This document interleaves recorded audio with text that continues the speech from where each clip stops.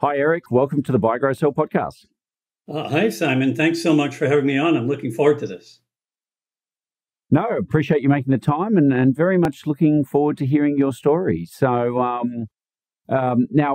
Eric, obviously, I've had the benefit of seeing a bit of your background and stuff like that, but maybe just to help kick things off for our listeners, maybe you could give us a little of your background and kind of what led you into, ultimately, I think we're going to talk about your business, Stone Temple Consulting. So maybe you can just paint the picture up to that point and give us an understanding of that background. Sure, I'll give you sort of the 2-minute drill. Basically, engineer by background. Initially, did that kind of work for a while. Grew into managing pseudo startup businesses within a larger company. Did that. Left there. Started Stone Temple Consulting, which was a business development consulting business for a while, which wasn't what it was at the end, and eventually get distracted for a while into running some small publishing companies and building those and actually selling those. Went back to Stone Temple with a major focus on search engine optimization, which became my career for 20 plus years. And that's what we built the real success story in Stone Temple Consulting around, was search engine optimization. Yeah. Yeah, interesting. Um, you mentioned just prior about doing some sort of startup work, but inside larger firms. I'm curious about that, like, because this debate of sort of what I might loosely call entrepreneurship versus intrapreneurship. Um, do you? What are your thoughts? I mean, do large companies, are they able to do this well? Do they struggle? Like, what's the main differences there between doing it in a large firm and doing it for yourself? So the large firm will always have some sort of constraints that they're going to put on you that would not be in place if you were, totally independent.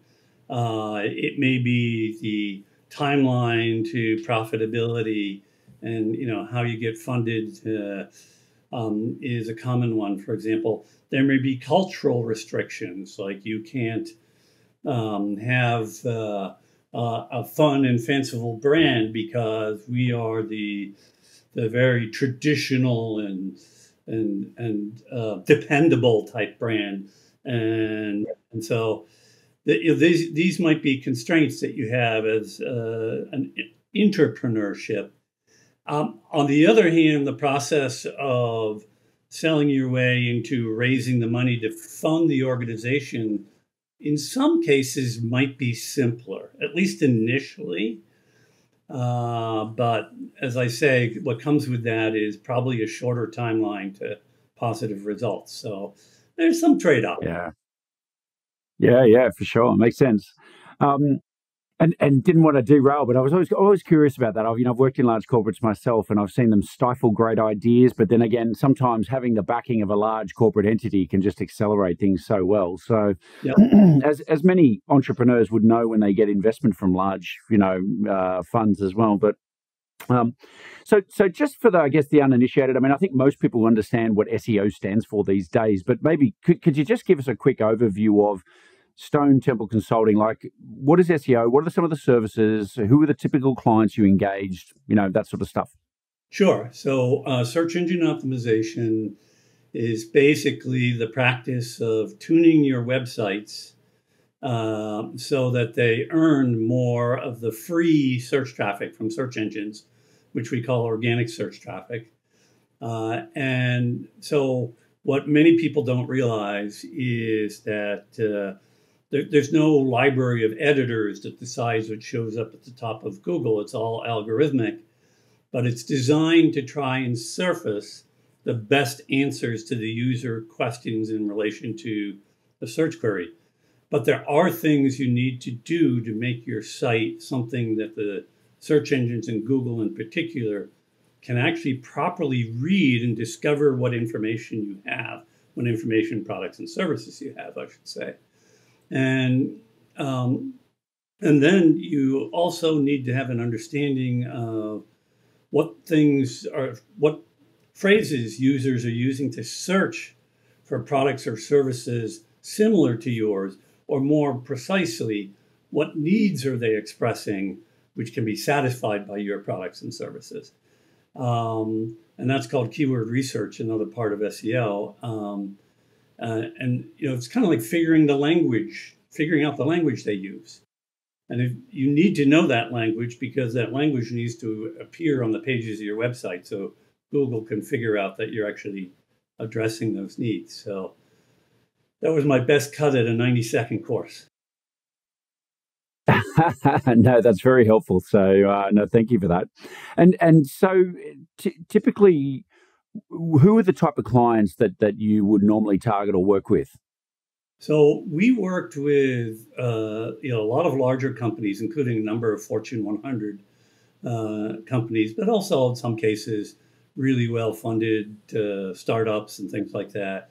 So we really didn't work with the small business, and that like barbershops or local retail stores or things like that. But mostly, somewhat larger firms, and in some cases, some of the largest companies in the world. Yeah, that's interesting. I know, having once again worked for large companies and also run a number of my own businesses. I'm curious where you see SEO typically kicking in, because I know with smaller companies, excuse me, certainly in my case, you start off when you're early stage company, you put up a website and it's almost more of a credibility piece. Like, we exist, we are real, here's our presence. And of course, ideally, everybody wants great SEO, right? Everyone wants to rank the top of the page for Google. But I understand it takes a bit of time, right? And it's going to take some investment. And what does the process look like from saying, okay, well, I've got a website and I exist and here's who I am, and it's a placeholder almost, to it becoming a functional, real website that drives leads and brand presence and all those other good things? Yeah, great question. So I've made reference already to keyword research. So that's something that comes in very early on, which is essentially mapping out all the needs that your users have, which your products and services help address, right? And so you really have to understand that very well, because you're going to need to create pages around each of those need areas and show how your products and services map to and help satisfy those needs. And some of the pages might be pure information to help users who are kind of at the top of the sales funnel, right? And then some will be, for people that are very close to making that final decision, and everything in between. And there's value in having content across your pages for each of those areas of where somebody is in their customer journey. And you need to map and create content to meet, all of those needs and address all of those needs. But that's one part of it. The other part of it is making sure that your site is crawlable by Google. In other words, Google can visit the pages, can discover all the pages on your website, and can interpret the content properly on all the pages. That, unfortunately, is not an automatic. There are things you have to do to make sure that happens. And that's the technical part of SEO. And the way to think about this, I've now talked about two different pieces. The technical part of SEO is largely about essentially making sure that you're able to compete for ranking on search terms. It's a little bit like, entering the local billiards competition. You don't get to play unless you pay the entry fee. So that technical SEO is like paying that entry fee. But the keyword research and the content creation is the thing that allows you to win the tournament, right? And so those are the two major components that I think of, kind of at a high level. Yeah, interesting. And how long would it typically take somebody, though, to go from being a relative nobody to, having some kind of real presence on Google organically? Yeah, it's a question that brings up the classic SEO answer to every question, which is it depends. But to do my best cut at a general answer to it, you start doing some things, and it might take 3 or 6 months before you begin to see, some traffic coming in that, is enough to attract your interest. And then, if you're really starting from ground zero and you have nothing currently, then, you're looking at a year plus to really build a strong presence. But you Yeah. can begin to grow, grow that presence along the way. So it's not like you don't see any progress. But the thing to remember as you're contemplating whether or not you want to make this investment, why would I do this? It's going to take me a year. I can buy Google Ads today and get visitors and conversions right away. And by the way, maybe you should buy Google Ads today and do that. But the thing is, the Google Ads has a high cost of sales, right? It's a lot of investment in just buying the ads to get those conversions, and the Google Ads market, just like any advertising market, tends to be competitive. So the achievable margin, contribution margin, if you will, on those campaigns tends to be low, because there's always going to be some player who's willing to drive profit to near zero in such a market. Whereas in SEO, once you've earned those rankings and the traffic begins to come in, you actually have no cost of sales. You have a sunk cost of effort, but that tends to be a lot less than the cost of sales, and the margins tend to be an awful lot higher in SEO. So to finish my sales pitch with that, I'll just wrap up by pointing out that you don't want to allow your competition to be reaping in all that high margin business while you're living on low margin business. You kind of want to keep that a high margin business for yourself if you can. Yeah, it's interesting, and it's I think for any of our listeners out there, obviously there's lots of different channels for marketing and lead gen, and some of them, as you pointed out, Eric, are tactical and quick, and others are more strategic. I think this idea of paid Google ads they're very effective, but they're very much price driven, right? And it's a numbers game. And whereas certainly from my perspective, this idea around SEO is, it may be longer term, but you're actually building an asset.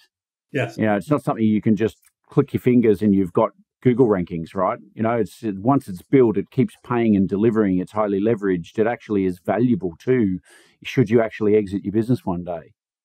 Yeah, no, that's absolutely correct. And I can illustrate it with an example from one of the earlier exits I participated in, which was an education lead gen site that we sold, earlier on in my life. And we all of our leads that we were delivering to the schools that were receiving leads for students from us were driven by organic search.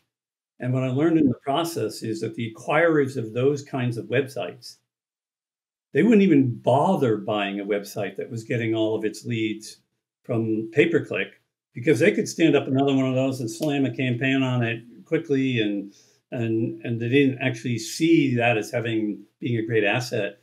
But we were able to sell our education lead gen website, for a decent multiple, because so much went into building the asset, to use your phrase, building the asset up.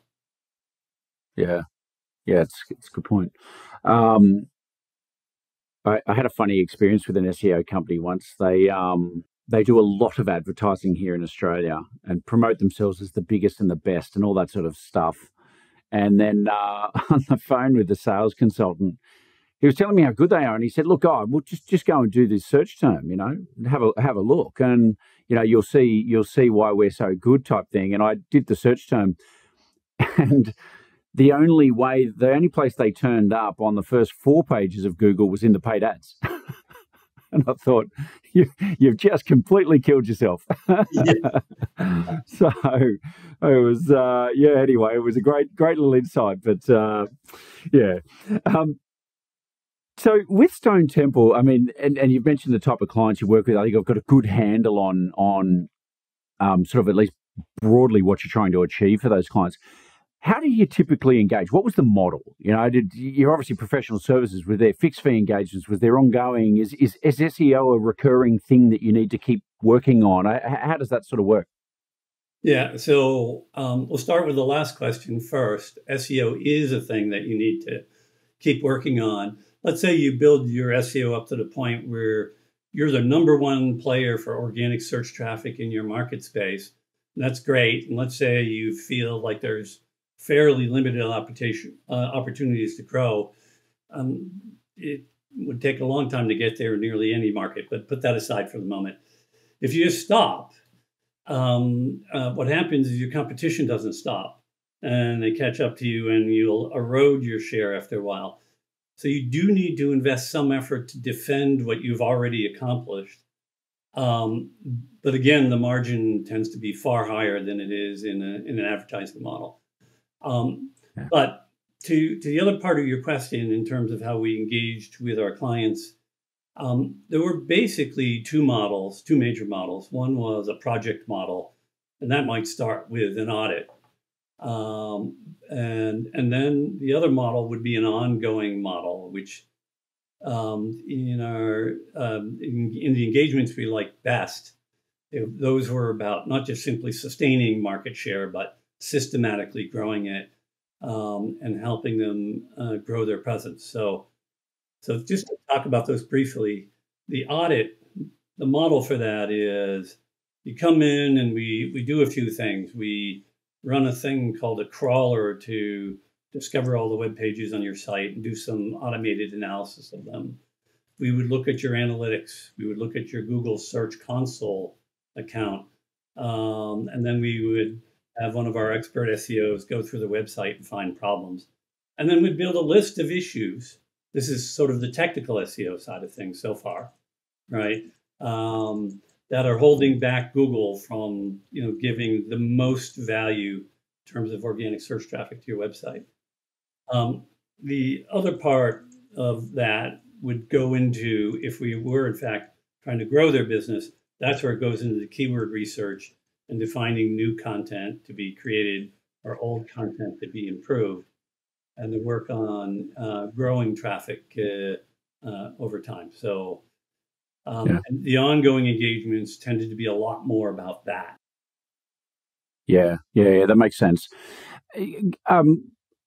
I'm going to ask you another question that has an answer of it depends. But, for business owners that are listening and they're thinking about SEO as a real strategy going forward, maybe they're already doing it and they want to improve it, or maybe they're starting out, I don't know. But what perhaps you can give us a range even of what should a business owner typically expect to invest?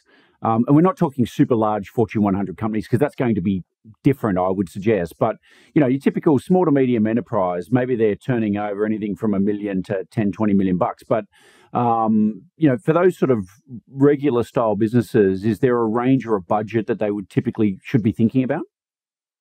Yeah, it's a fair question. I'll explain where the "it depends" part of it comes from, because I'm working with a company right now that has well over 50 million in revenue, and it's largely driven by SEO.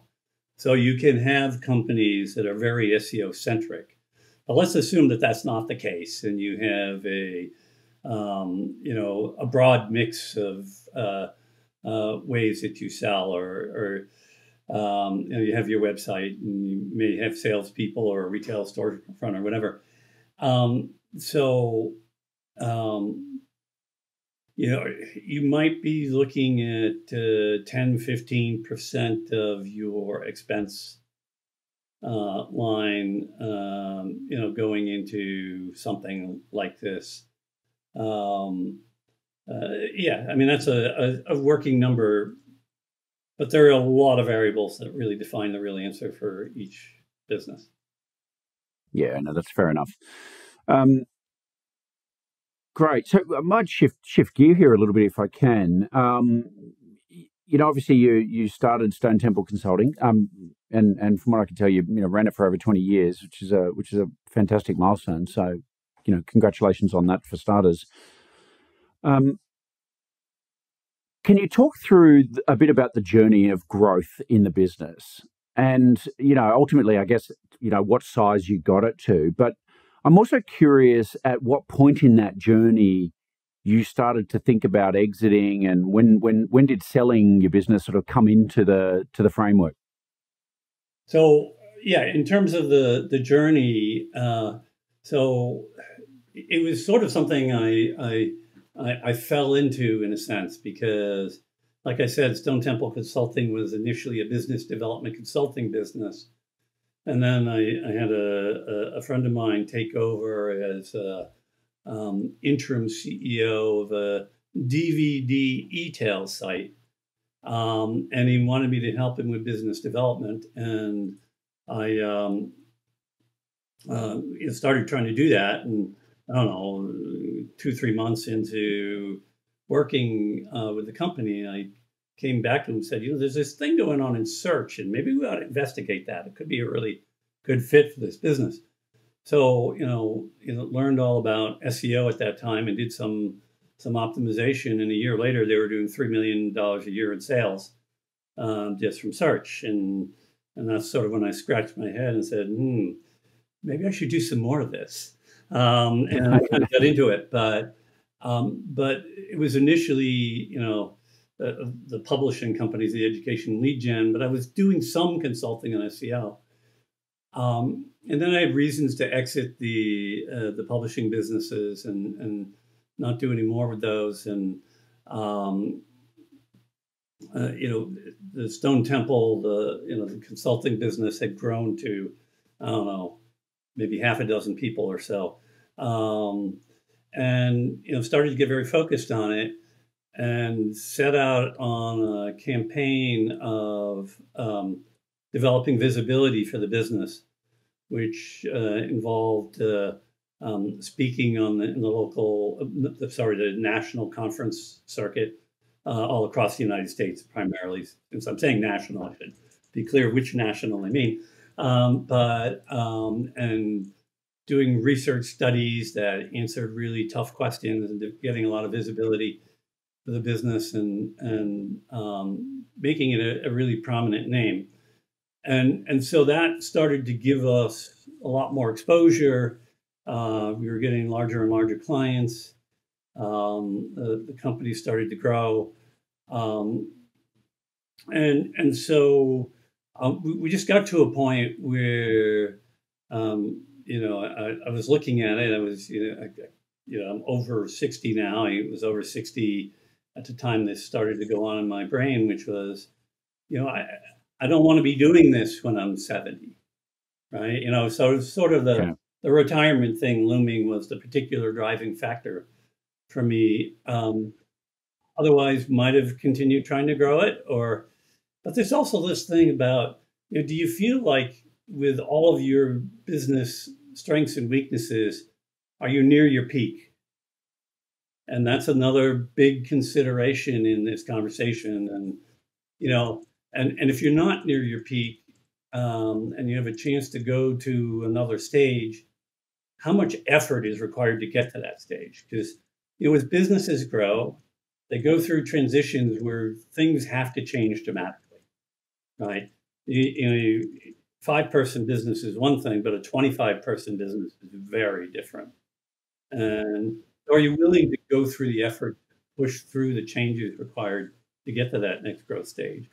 And if you're not, or if you feel like you've truly peaked in other ways, then yeah, time to think about exiting. That's a really, really great insight. I appreciate you sharing that. It is something that I've seen a fair bit of, where I've had business owners our core business is exit advisory group. We do transactions, we do business valuations, we do exit planning, all that sort of stuff. But the amount of times that I've also had business owners ask me to do a valuation because they're thinking of exiting, and then realizing that the number we've come up with is well below what they need. Yeah. And it's quite a dilemma for them. Do I sell now because I actually do want to get out, but accept that I'm not going to get the money I want? Or do I double down, invest more time, money, effort, and work my butt off for the next 3 years while I change strategy and try to drive growth and improve my value? Right. And then the corollary to all of that too is, if you do just want to get out in the situation that you've just outlined, does that mean you have to start something else and you have an idea, where you could potentially grow something else and get the rest of the money that you want? And, Yeah.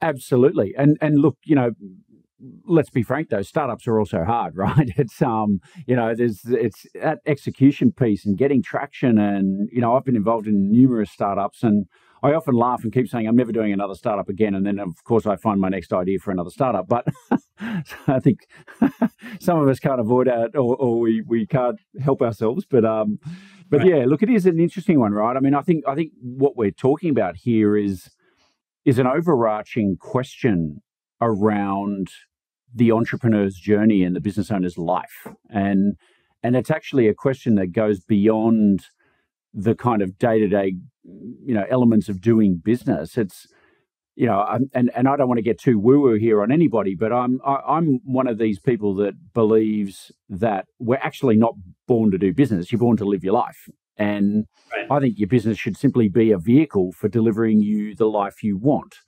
And so, when I think business owners start to ask those fundamental questions of themselves, sometimes it's pretty scary what they come up with. Sometimes there's a very big divergence between what they want and where reality sits, right? And I guess the message, and certainly I'm getting this from yourself, and I welcome your feedback on this, is don't wait to the last minute to ask those questions, because you might need a little more runway to get where you want to go. Absolutely. Absolutely right. Do not wait to the last minute. You couldn't have said it better, because, the market might be wrong, right? That's another thing to look at is, are there decent premiums taking place in the market at the moment? Or, is the demand in your area, even though in the long run it's going to be fine, maybe it's in a momentary lull, and it's like, okay, let's wait that out and hang on to it, especially if you're in a situation where you're getting good cash flow out of the business and you can't quite get the exit you want. And enough good cash flow can be an exit too. So yeah, for sure.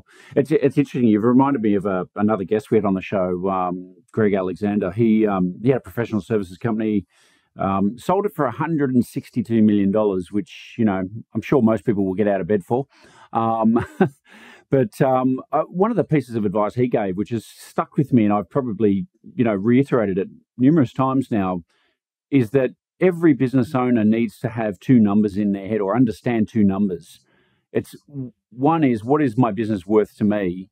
And two, what is it worth to the market?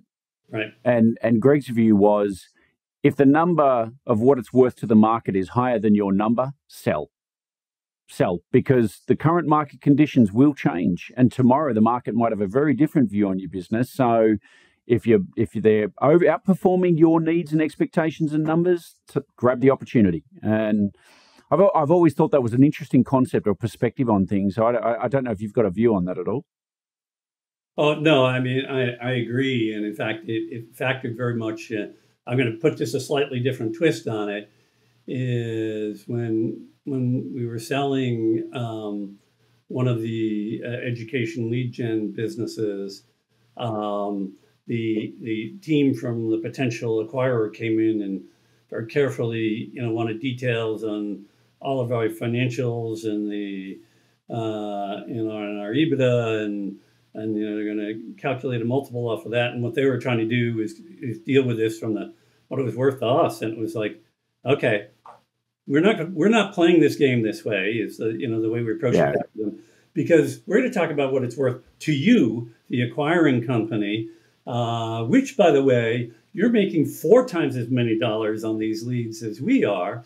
So based on the structures of relationship, and you're receiving a website, so there was you're not going to take any debt that we might have, and I think we didn't have any anyway, but so it's such a simple transaction, and we were able to win that argument, as it were, and it changed the picture of the exit price significantly. Yeah, that's interesting. So let's talk a little bit about this sale sort of process. So you've talked a little bit about how the idea of selling sort of came about, and I guess the core driver for you personally, which is so critical. How did the process start? Can you talk us through this? Was there stages? How long did it take? How did you find your buyer? All that sort of stuff. Yeah, so we did eventually settle on an investment banker to work with, who did an offering memorandum and sought potential buyers and set up meetings, and so we went through a series of meetings. And by the way, I should mention, prior to this, we'd been getting inquiries for years with people that were interested in buying us, and we weren't ready, so we just ignored those. But when we were ready, we went and got some help. It's a certain amount of expense with it, but I think it's worthwhile because they can do things at scale in a way that you can never do while you're busy operating your business.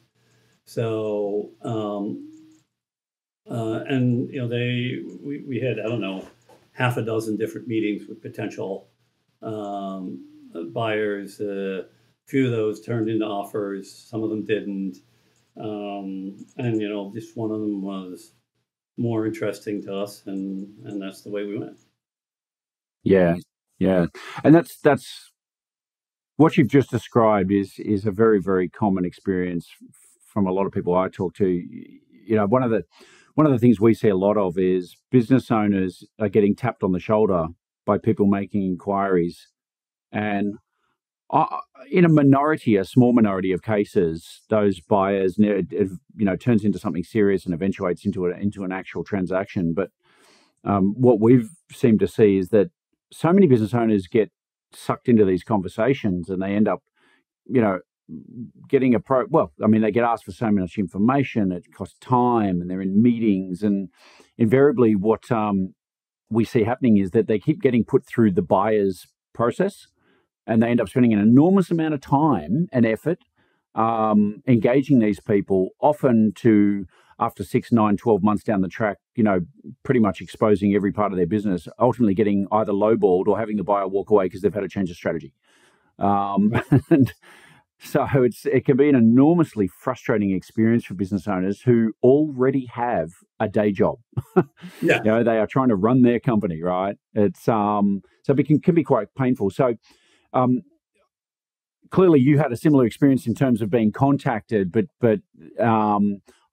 you hired these consultants to help, I guess, run that process and provide the as you said, the scale and the sort of detail around it.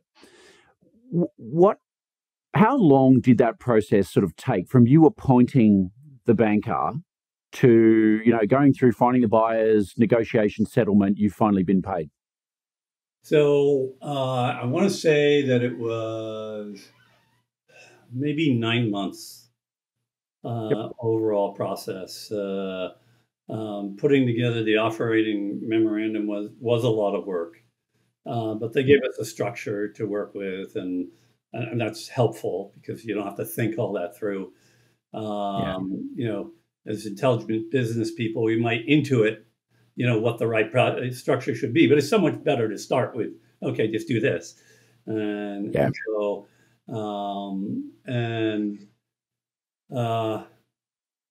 excuse me, it was a few months before we had the first meetings, and then it was just, took a few months from there to find the right buyer. Yeah. And look, other than obviously them offering an agreeable price to you. Can you help us understand, how do you define what is the right buyer? Like, what were some of the things that went through your head that differentiated the eventual acquirer versus other acquirers? Yeah, so there's several things that were components of this. One is that in Stone Temple Consulting, my wife was the COO slash CFO, and she wanted to retire. So, and then there's the price, obviously. I mean, that was first, but then, her wanting to retire. And then also, what would it look like? Like, what were the expectations of me post-acquisition? And, what was the culture like? And was the company, and we were very concerned about this, was the company going to, essentially be able to continue under the auspices of the new owner? I mean, absorbed in for sure, but and what were the working conditions going to be like? And was all that going to be palatable? And what do the non-compete restrictions look like is another one.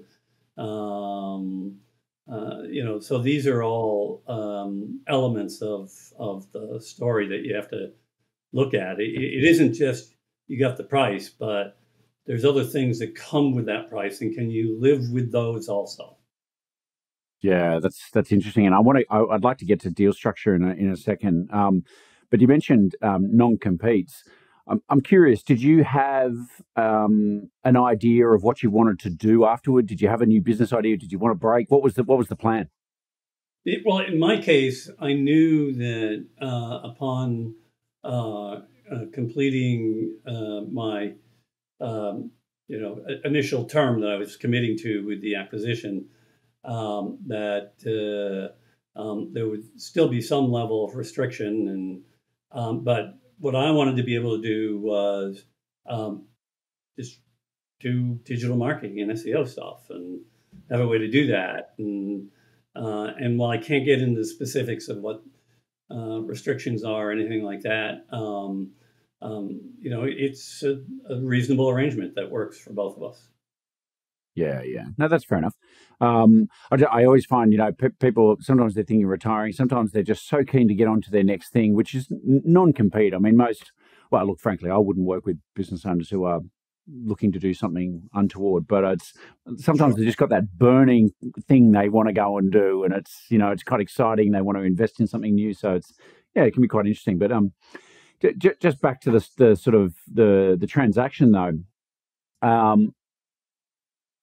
I'm curious. You mentioned EBITDAs and multiples and stuff like that before. Like, without going into the exact scenario for your deal, how are businesses like Stone Temple Consulting usually traded? Like, is it a multiple of EBITDA? What sort of ranges do companies out there typically expect, or should they expect?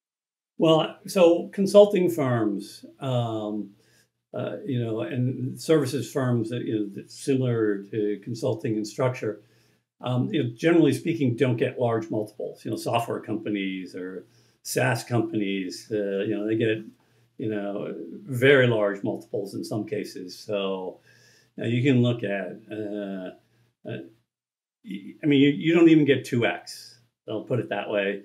And 1x or 1x plus is sort of what a consulting company does, in terms of, Yep.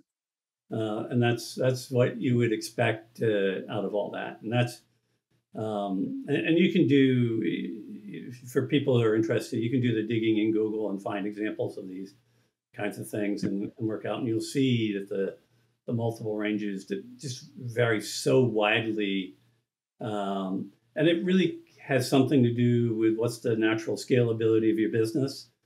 So consulting companies are scaled around the number of people you're able to effectively hire and manage, and then employ, in consulting engagements, and so it doesn't scale the same way as a SaaS company, which can go from 1,000 users to 100,000 users with much more modest changes in infrastructure than a consulting company can. So, so that's kind of the range right there.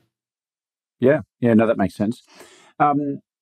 Most deal structures that we see will have consideration paid in one, two, or three, or all of these three buckets?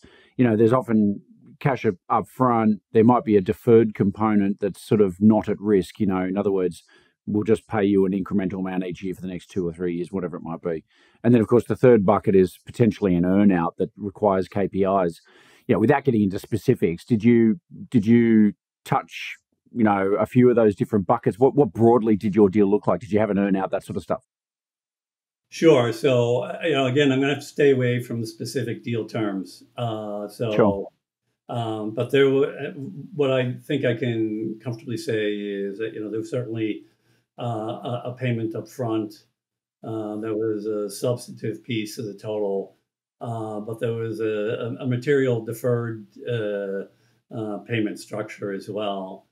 And it makes sense from the point of view of the buyer to do such a thing. It provides a lot of risk management type of assets, and the acquired team has some incentive to keep working and delivering against the business while they figure out how to integrate it. Yeah, that makes a lot of sense. And did you have to stick around for a minimum period for that transition? Yes, I did. So I did actually stay an additional 3 years with the company. And by the way, the acquirer, I can say who they are, a company called Proficient. Great company. I'm still doing some consulting work with them and helping them in some areas. It was a good experience. Yeah, that's great, and great that it was a good outcome. I mean, I think time and time again we hear on this show how important it is to find the right kind of buyer, and that's not necessarily, it's not all about money. It's not all about them paying the right valuation. I mean, clearly paying enough is just the ticket to the dance. Often the good fit sort of comes in around values and culture and that kind of fit. Yeah, no, absolutely. Because, 1 year, 2 year, 3 years, whatever time you might have to stay on, if you in fact do have to stay on, can turn into a really long time. Indeed. The people or the culture or whatever, it can be painful. Yeah. I've had guests on this show, a number of them actually, that have actually walked away from their earnout because they just said they hated it. They didn't like the culture. It wasn't a fit. They really were so opposed to being there that they just said, I'd rather not take the money, which I thought is an extreme example. And it's horrible that it obviously happened, but it's a great warning for business owners who are thinking about this trip and thinking about this journey and how to engage with prospective buyers. So yeah, well, the follow-up point to that is, if that's a possibility in the deal you're looking at, then it means you can't include any sort of deferred compensation as part of what you're getting paid. Because and that might kill the deal, right? Because the buyer may not proceed. Right. Yeah. That's awesome, Eric. Thank you. Thanks for sharing that. I mean, it's such a personal journey going through a business transaction like this, particularly when you're the founder and you've spent so much time in it. So it's, obviously can be a deeply, deeply personal thing. Can you tell us a little bit about, so what are you doing these days? Where has this journey led you to? So, I played 18 holes of golf today. Nice. Partial retirement, and working roughly half time. So I work about 20 hours a week, which, by the way, when I was working, it was 60 hours a week. So I could argue that that's 1/3 time. But I'm also spending some time working on the 4th edition of The Art of SEO, the book that I co-authored with Stefan Spencer and Jesse Stricchiola. The last prior edition was released in 2015, and that's a little too long. So we're hoping that the book will come out later this year. You just reminded me of my MBA. The first subject I did was marketing, and funnily enough, they didn't even talk about social media in it at the time. So by the time I got to the end of my MBA, the marketing module was already completely out of date. So I guess SEO is always evolving as well. Yeah, absolutely. Yeah, cool. Well, look, I'll certainly keep an eye out for the updated version, and when it's ready, please let us know because we'll add some links to the back to the show notes and try to Oh, let sure. people know where they can find it. So yeah. Um, Eric, I'm going to ask you in a minute. Maybe if I can put you on the spot a little bit and just sort of ask you from with all your wealth of experience in marketing and SEO and helping business owners out there. I don't know if there's one tip that you might like to leave our audience with. But before I ask you for that answer, are you happy for people to reach out and contact you? And if so, what's the best way of doing that? Yeah, no, yes, happy to have people reach out and contact me.